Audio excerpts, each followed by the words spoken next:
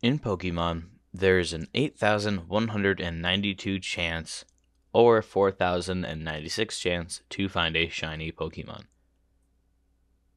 which it's just a color switch, but having them is really cool because they're rare. And I have recently embarked on the challenge to get a full shiny dex. But there are 3 shinies that I have failed before I started this challenge. The first being a shiny Blitzel. I used to play Pokemon Brick Bronze, which is a Pokemon game that was released on Roblox, not made by Game Freak or Nintendo, so not official. But it was a really fun game, and I really enjoyed it. And this was before I had a PC.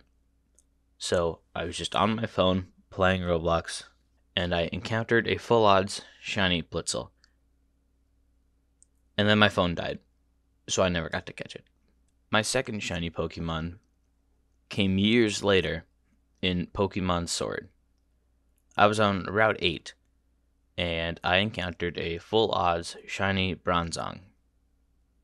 So I caught him, and I named him, Ooh, Shiny.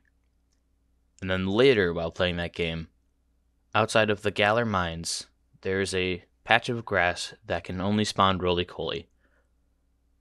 So I took 3 days out of my week, and I hunted for a shiny Roly-Poly. It took me a little over 800 encounters with the chain, but I found one. And I evolved it again, and had a shiny Colossal on my team.